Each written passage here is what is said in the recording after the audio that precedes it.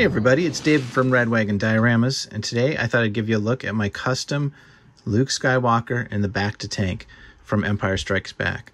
This is for the 6-inch Black Series line. I have the 6-inch Hoth Luke here and the Wampa in the background just to get the sense of the scale. So I made this about 3 years ago, honestly. This was one of the first pieces I made after I made my Hoth diorama because I had some room there in the Echo Base part and I thought it'd be great to have a Bacta Tank in there. So recently I had to move my Hoth diorama, so I had to disassemble everything, including the Bacta Tank, so that's why I have it out here. And I thought before I put it back together, I would do a video on it, kind of show you a little bit about the figure, a little bit about the Bacta Tank itself. All right, so let's look at Luke. So this is a pretty basic custom. It's Farm Boy Luke from the Black Series line as far as the torso, the arms. You can see the double pin, double jointed elbows they used to have on those early figures. But under that white tunic, he's just, you know, shirtless like this. So that was a good start to the figure. The head, I swapped that for the wet hair Luke. That's from the when he's in the Stormtrooper disguise, when he's inside the trash compactor. So that's the wet head sculpt from Hasbro. And then the legs were the last find that helped me put this figure together because it was so hard at the time to find barefooted Black Series legs. So these were actually the legs from the Dana Barrett figure from the Ghostbusters, that line that came out from Hasbro. The skin tone color is a little bit off. The legs are lighter than the upper body, you know, but it was close enough inside the tube that I didn't think it was very noticeable. I mean, I suppose if you really wanted to be, you know, really particular, you could repaint the flesh tone on the legs, try to match it a little better, but I didn't see that as very necessary. Farm Boy Luke already came with the diaper, so I just made this belt. Let's see, how did I make the belt? I think it's just a rubber band. Yeah, it's just a rubber band with some cut up pieces of styrene that I threaded through there and glued together and just kind of glued it there on the front. So that's basically the custom. The wet hair head sculpt from the Stormtrooper Death Star escape figure, the upper body from the Farm Boy Luke, the legs from Dana Barrett, and a scratch-built belt. And I've shared this custom in the Facebook group that I'm in, the Star Wars Custom Galaxy, before, but I don't think I've ever done a video on it, so I thought I would just add it to the channel here. Okay, so the Bacta Tank first is made up of a couple different pieces. The tube was sourced on Amazon. It was just a piece of clear acrylic.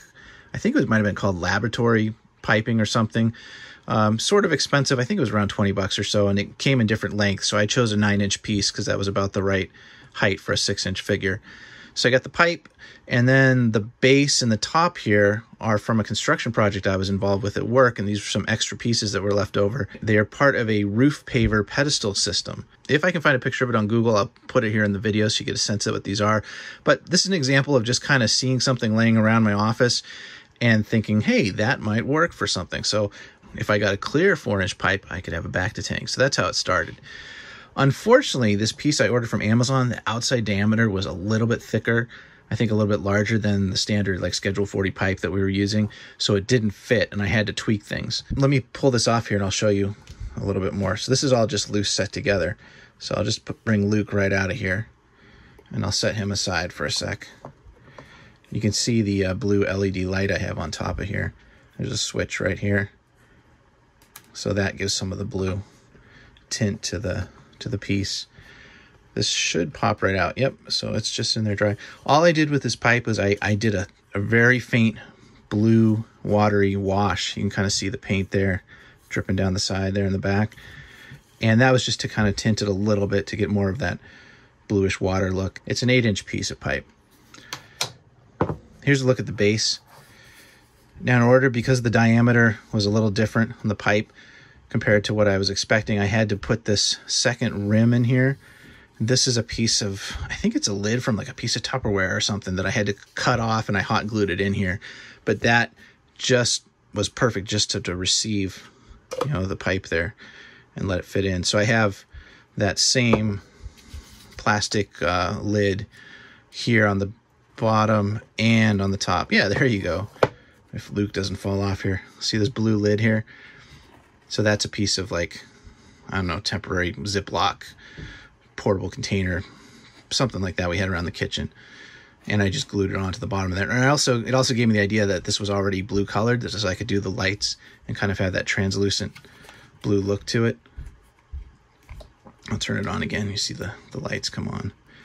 This light was something I got at Five Below for a couple bucks, probably $5. And it was some little weird display stand, but it had blue LEDs. And it was perfect. I just took it apart, kept the batteries, and moved the switch over here to the side and, you know, hot glued it in place. It didn't take much work to do that. There's a good look. Get a sense of what's going on there at the top. Now for the straps, these are elastic fabric straps that my wife had in her craft cabinet. So I made kind of a harness there for Luke, and these are just super glued together and just glued to the top of the container there. There's a piece of black thread of some sort coming down to the face mask. This is the oxygen mask that came with, I think it came with, was it Jin Urso on Edu? It was either that one or it came with Han Solo on the Exogorth set. But anyway, it's a Black Series oxygen mask that I used, and then I just added that extra piece of black twine to make the hose longer. And then Luke just kind of sits in here, right? Just kind of hangs there.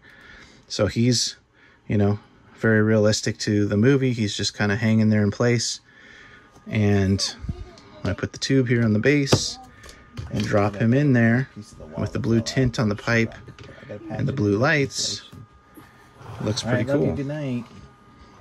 So that wraps it up. A little bit of creativity with some scratch-built parts and pieces, a little bit of inspiration, a special order piece from Amazon, and that's how it came together. All right, if you enjoyed this, hit the like button for me, guys. Let me know in the comments what you think. And here's some other videos you can watch too. Thanks for watching, guys.